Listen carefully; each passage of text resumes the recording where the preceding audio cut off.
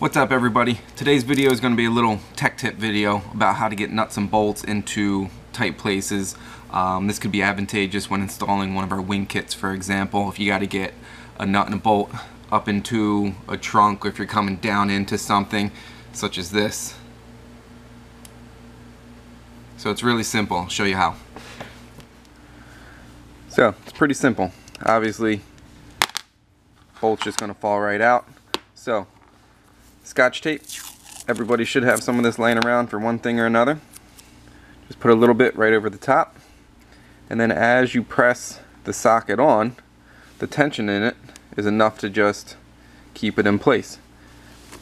Same thing goes for nuts as well.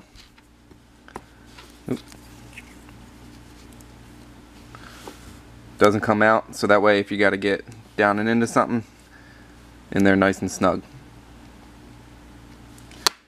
Now the only tricky bit is if you need to do a washer and a nut. I usually just tape the washer to it, go like this, come up and around just enough to get some tension so you have one unit, I guess we'll call it, and same deal, just smash it on. Now it's pretty simple because say the bolt is coming from whatever direction. Once you just press it together real easily, it just pokes a hole right in it. Get it started.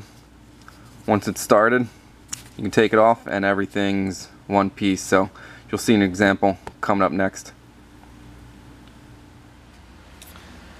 So in this example, I got to get a washer and a nut up in these holes here. I have a couple of them. You probably can't see the bolts, but the bolts are already coming in through the top.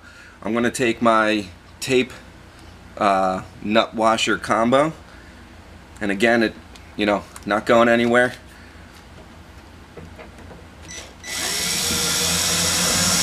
Get it in, get it started, so that way it's up in there. Now you can tighten it down. You don't got to worry about the nut or the washer falling down and into your trunk hatch or whatever else it is that you're working on. So there you have it. Pretty easy. A little tip that should help you out. Getting nuts and bolts into tight places. If it did, if you like this type of video, please hit subscribe. We appreciate it, and we're going to start coming out with more of these little tech tip videos that should help you out.